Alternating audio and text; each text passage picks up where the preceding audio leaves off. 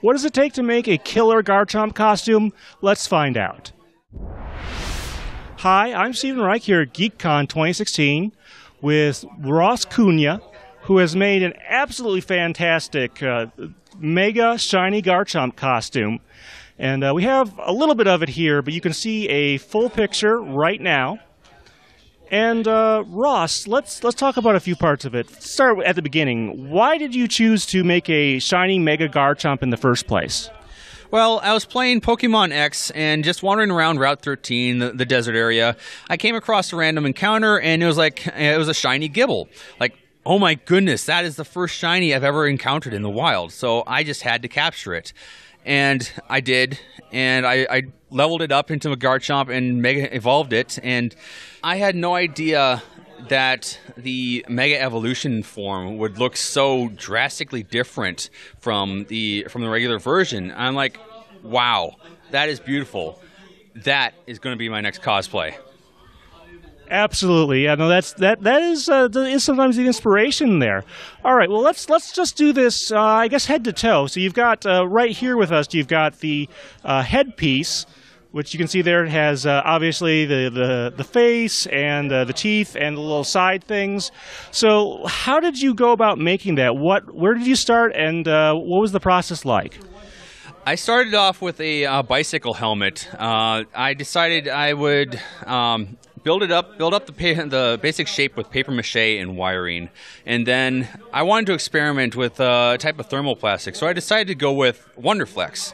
What I did was I basically used cardboard that I got from my work. Like the fins here are made from cardboard tubes. So I built up the basic shape, covered it in Wonderflex, and then I decided I wanted an articulate jaw. So, oh, it actually moves. That is really neat. I built up the jaw using wood and cardboard. Made the teeth out of wood, and I put little hooks and rubber bands on the inside of it so that the jaw would move when I talk. After that came the painting, and it just came out better than I had ever expected. I mean, I put a lot of time mostly into building the helmet alone compared to the rest of the costume. But we do still want to talk about and let the folks at home know about the rest of the costume.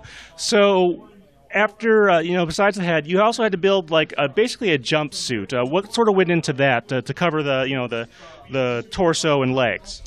Well, first came the material. I wanted to do a shiny version, but I knew that if I went with anything that was actually shiny in material, it would probably look pretty bad for pictures. So I went with a dull satin, and I managed to find just the perfect color at my local fabric store.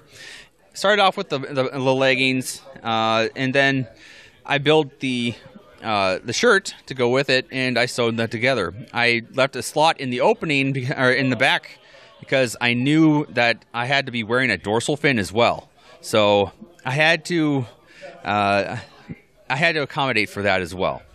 Yeah. You got everything in there. Yeah. The fins in the back. Well, there's a fin and then there's a tail. How did those come together? So first things I had to do was I made the fin out of wood, and I took pictures from the game, blew it up, and made it to scale.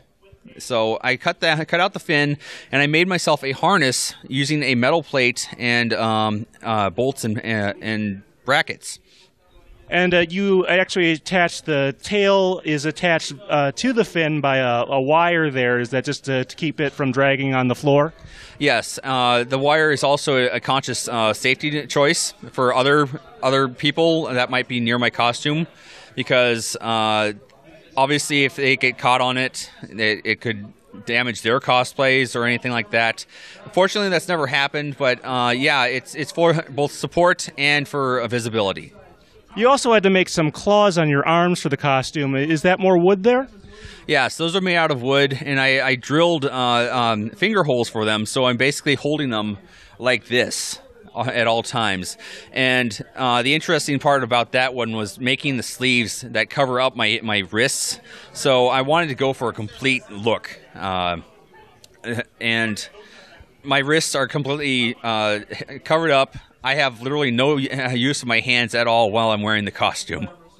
Yeah, it's obviously not something you want to wear all the time, which is one reason we only brought the headgear down for this interview. How much would you say the costume weighs overall? Let's see. This helmet alone weighs about 7 pounds. The tail itself is made from an old tomato planter that I found in my back tool shed, and that's about 2.5 or so. The dorsal fin, probably another 2.